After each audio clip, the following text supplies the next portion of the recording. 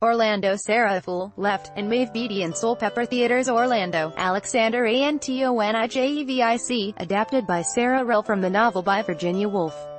Directed by Katrina Darchuk. Until July 29 at the Young Center for the Performing Arts, 50 Tank House Lane. Soulpepper.ca or 416-866-8666. Virginia Woolf's Orlando is an extended love letter, a fake biography, a whirling historical pageant, and a prescient meditation on the limitations of traditional gender roles.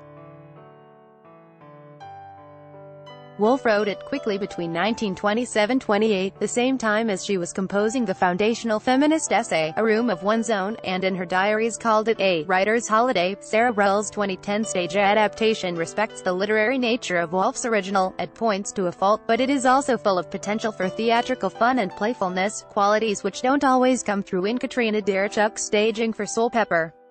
Article continued below. There's a thoughtful and poetic quality to Darchuk's approach, lit up from within by Sarah Afful's lustrous performance as the title character.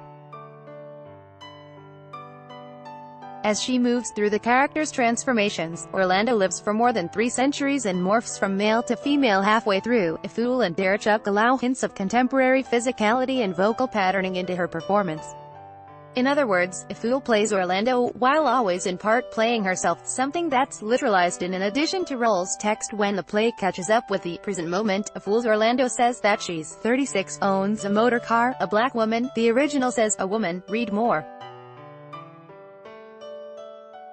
Canadian Stage, Soulpepper Theatre and Musical Stage Company Lead Dora Award nomination. Soulpepper Theatre features female, minority artists in 2018-2019 seasoned Man Who Put the King and I back on its musical throne. Acknowledging Afful's ethnicity brings another level of intersectionality to the play's treatment of gender and class, and opens up reconsideration of previous exchanges, in particular an early scene in which Orlando and his lover Sasha, played by the white actor Maeve Beatty, chance on a staging of the final scene of Othello, and Orlando is shaken by his empathetic reaction. The frenzy of the Moor seemed to be his own frenzy. I found the significance of this to be more suggested than explored, but it adds an intriguing layer of contemporary resonance.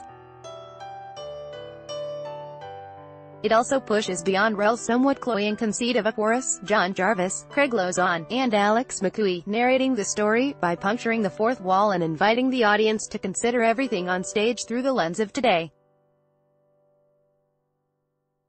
This is at the point in the tale where Orlando comes into her full power as a writer, and it's as if the production at last allows itself to fully be theater, briefly shaking off Rel's reverent adherence to Woolf's literary conventions.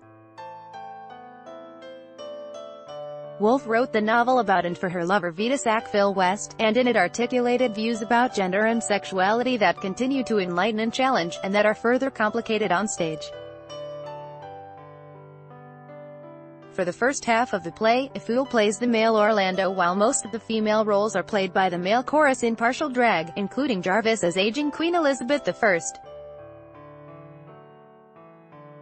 An exception is Vita's Sasha, a Russian princess who is Orlando's first love. The scenes between them genuinely spark and smolder, and I wished that Beatty would return for more than fleeting second-act appearances. Article continued below. The production gains energy in the second act, once Orlando has turned female and realizes she's expected to behave the way she previously expected women to be, obedient, chaste and scented. We move beyond the limited interest of male actors playing clichés of femininity to a meatier exploration of gender roles. Those who love the novel may miss some of the material that Rel's trimmed out. Encounters with 18th-century writers such as Pope and Swift, a whole episode in which Orlando lives with gypsies.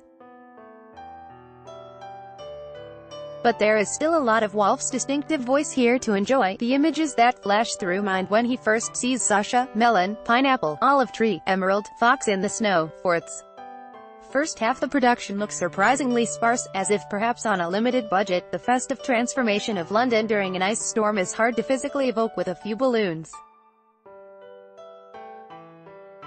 Things get more visually interesting in the second half as Orlando gets to wear one fabulous period outfit after another, designed by Gillian Gallo, and the production's at its best as the story enters the 20th century, as The actors work with the text and the technical design elements, set and lights by Lorenzo Savoini, sound and composition by Thomas Ryder Payne, to evoke the confusing and thrilling societal and cultural changes happening everywhere around Orlando. This production is a big break for Darachuk, still a member of the Soulpepper Academy, the theater's training arm. It will be exciting to see what she does with Michael Frayne's Copenhagen, another brainy, wordy play, at Soulpepper next season. Karen Fricker is a Toronto-based theater critic and a freelance contributor for The Star. Follow her on Twitter, @KarenFricker2.